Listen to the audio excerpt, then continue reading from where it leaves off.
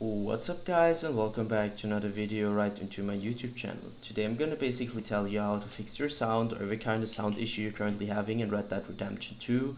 So stick to the end guys, this will be a step-by-step tutorial. In the end you will probably know what to do in order to fix this kind of issues. Before we start right into the video, I just want to let you guys know that I would really appreciate it if you would just leave a like, a comment or a subscription right into my YouTube channel. It would really make my day and help me out as a little YouTuber as I am. Especially subscribing would be a big support for me guys. You would support my work here on YouTube a little bit. I'm gonna really be thankful for that, and I'm gonna thank you for that. And I would just say, let's get right started.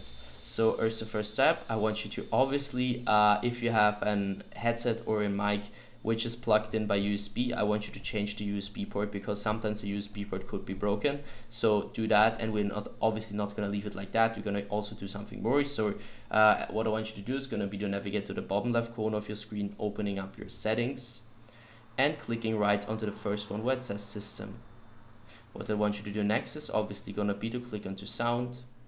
And here we are, we have output and input device, and I'm gonna start with the output device as the first one. I want you to choose your output device and choose the right one.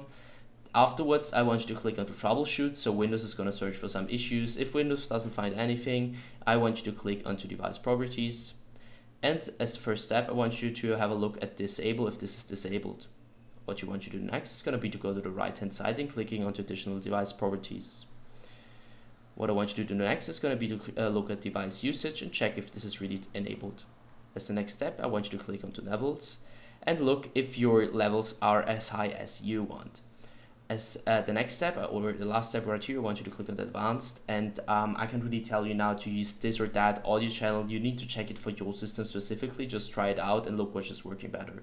So once you finish here, you're going to hit apply and OK. What I want you to do next is going to be to come back and do the same thing for your input device. So choose your input device, which is the right one for you.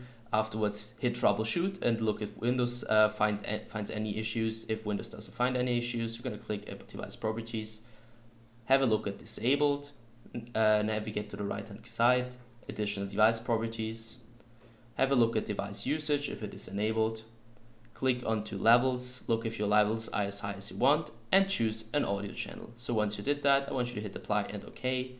And that's it guys. I hope I could actually help you out with this one. If it was like that, just leave a like, a comment or a subscription. I'm gonna really be thankful for that. And yeah guys, I'm really sorry if I couldn't help you, but I'm just trying to do my best in order to help you out. Either way, I hope you guys have a wonderful day. See you at the next one, and bye.